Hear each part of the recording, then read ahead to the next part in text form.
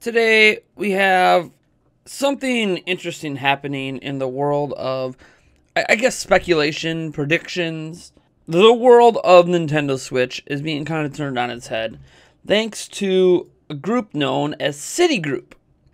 And Citigroup is like a professional analytical group that tries to project what things are going to happen in the future, and they're correct on a lot of aspects, and they base it on insider information and what they're hearing from people they know. And it was reported on by Bloomberg, so another pretty well-respected publication. And essentially, it says this, that although the Nintendo Switch can be used as a handheld device, we think smaller children could struggle to use it comfortably in that format due to its size and weight, wrote the analyst. Accordingly, we think Nintendo will launch a lighter, dedicated handheld version of Switch, possibly to be called the Switch Mini. And it goes on to say that essentially, unlike the current Nintendo Switch, this would be just a dedicated handheld. It would be smaller, and it would not work with a dock. You would not be able to hook it up to your TV. It's literally just a portable. The controllers on it would not be detachable, as an example, which they feel like is just a benefit of using it with the dock.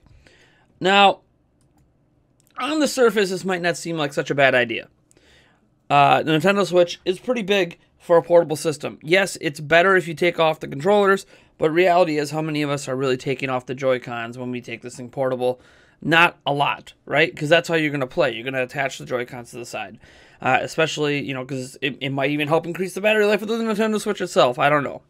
But there's a thread on NeoGAF about the speculation surrounding the Nintendo Switch Mini. And here's kind of the breakdown of it that makes it feel appealing at a consumer level. As for starters, you could have a sub $200 price point for the system. You wouldn't have the dock included. You would have the full Joy-Cons. So here's what they say. It could have a 4 to 5 inch display. You could have a full D-pad. No dock included. No Joy-Cons included. It could be compatible with a dock. Potentially compatible with the dock. Now, it is notable that if it is significantly smaller, it's not going to fit in the dock, right? I'm looking at a picture comparison now that I'll throw up in the video, and there's no way in heck that device at that size would fit in the dock because the buttons and the nubs and everything would get in the way. And the thing is that Citigroup is saying that it shouldn't be compatible with the dock anyways. So even though this infograph says it could be compatible with the dock, let's just be honest. This device, as it looks right here, would not work with a dock. And they said it could be compatible with Joy-Cons. Obviously, if it's a Switch, you can have more than just one set of Joy-Cons hooked up to a Switch. So you could have, all the peripherals, like the Pro Controller and all that stuff that work with the current Switch would obviously work with the Switch Mini. You just would not have the ability to play it on a TV. Now, the idea here is obviously to create a more affordable, more kid-friendly version of the Switch. And we'll even throw up a picture of some different colors here some people have mocked up, and even a size comparison compared to the PlayStation Vita, which was a pretty beefy system in its own right for a portable device. Now, there is two sides to a story here. For starters, calling this a Switch Mini is stupid to me, because the whole concept of the Switch is the ability to switch. If you get rid of the switching ability, you can't really call it a Switch, right? Like, if you can't play it on your TV and on the go, then it's not a Switch. It's just a handheld device. It's a 3DS successor. But you can also understand the logic that the Switch isn't portable enough. And that's interesting, I suppose. But again, the Switch is portable enough for most people, especially adults. Obviously, they're talking about children here. And, if you have a case, right? Like, I have the Breath of the Wild Special Edition case. And if you bring that with and throw it in your backpack, your Switch is going to be just fine. So it's still portable. You're just not putting it in your pocket, right? It's not a Game Boy. It's not a Game Boy Pocket. It's not something that you would just, quickly and easily just shove in your pocket and walk away with. But that's okay. I don't know that any device that has actual joysticks on it is something I want to shove in my pocket anyways.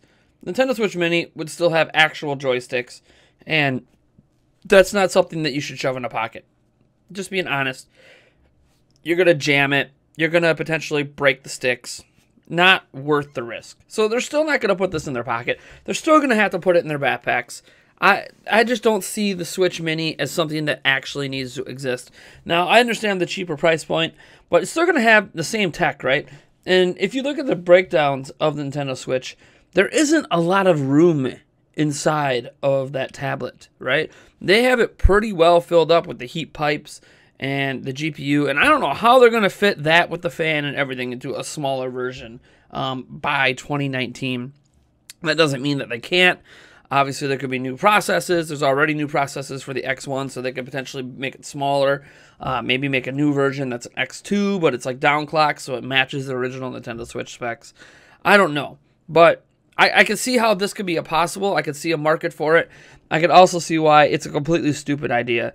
To me, it's kind of like when they called the Wii U what it was. A Wii U sounded like a peripheral for the Wii.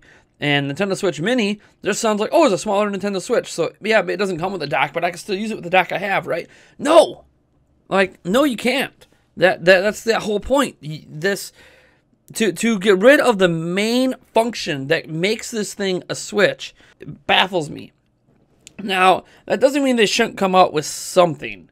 And I don't know what that something should be, because I could see having a smaller device for kids that plays the same games as the Nintendo Switch. So you can just pop those cartridges in there and it works. But I just don't know how you can call it a Nintendo Switch. And I don't know how marketing-wise you could call it something else. Like, oh, this is, say, a 4DS. Or this is, because you want to get rid of the DS and go with the single screen. You know, this is the new Game Boy. And be like, yeah, what games does the Game Boy play? Nintendo Switch games. That's a confusing marketing, experience as well. So, I guess if I have to go with my gut reaction, the Nintendo Switch Mini shouldn't exist, and it's a stupid idea. But I could see some merits behind it, why it might be appealing to children, especially trying to get that cheaper price point, just like they did with the 2DS. I can see why, yeah, you take away the 3D, that, it is what it is, but kids, little kids can't have 3D anyways. So it made sense. In this case, I don't know if I see a logical point to it.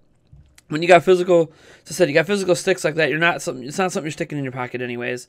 And if you're not sticking it in your pocket, I think the Nintendo Switch as is already going to be just as portable as the Nintendo Switch Mini is, making the Nintendo Switch Mini completely pointless beyond getting a cheaper system out on the market.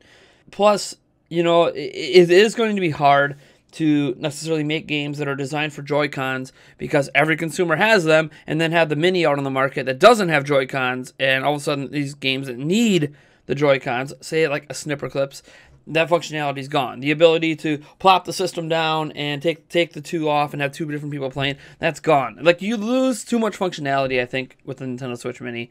That's why I think Citigroup is way off base with their projection there's going to be a Nintendo Switch Mini. Now, I can see why 2019 Nintendo's talking about a Nintendo Switch 2. If they start treating this like a smartphone market, they could be like, hey, look, Nintendo Switch games are all going to be compatible with Nintendo Switch 2. And we're just going to keep making iterations like that, kind of like the other console makers have done with the Xbox One S, the Xbox Scorpio, the PlayStation 4 Pro, even the PlayStation Slim, although that's not really much of an improvement over the original PlayStation 4. I just think that the Mini is not the direction we're going to see. We're going to see more iterative consoles, and Nintendo has really hit something here. They found a market with Switch right now, and I think if you take away that main functionality of it, you split up your market, you end up not catering to as many consumers as you want, you end up confusing the marketplace, and Nintendo already did this with Wii U. I don't see them making that same mistake twice. Anyways, this is Nathaniel Rufflejantz from Nintendo Prime, signing out.